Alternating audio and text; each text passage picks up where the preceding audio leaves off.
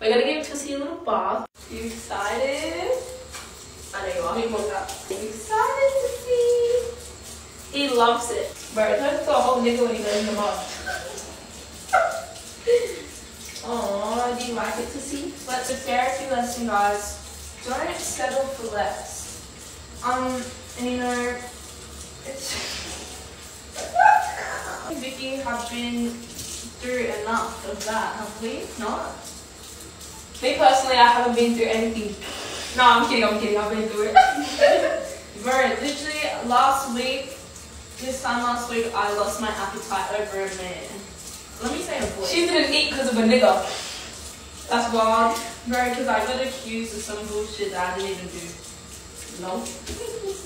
And you know what? Like, when you try so hard to like sort issues out when rumors have been like spread and shit, and like they don't want to do it, it's like very draining for you. So if you are in that situation, please just leave, bro. It is not worth it. It really is not. Me personally, I'm not dating in 2023, bro. I was watching this video and it reminded me of my old relationship, right? And yeah, this video on TikTok. Anyways, she was talking about like how some girls will literally stay in a relationship just to be able to say that they've been with that person for like years because it sounds good. It is not a flex to sit there and say, oh, I've been with my boyfriend for 5 years, 10 years, but you're miserable. That is not a flex. It just reminded me of my past relationship so much because I used to be so proud of being able to say like, yeah, we've been together for years.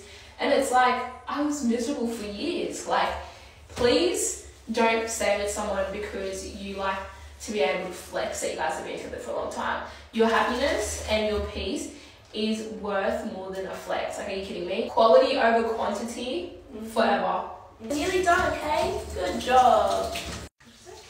Look at him, bro. Look at his face. He doesn't like this part, so we have to like low-key trick him to thinking that the blow dry is not here. It's okay. Good boy.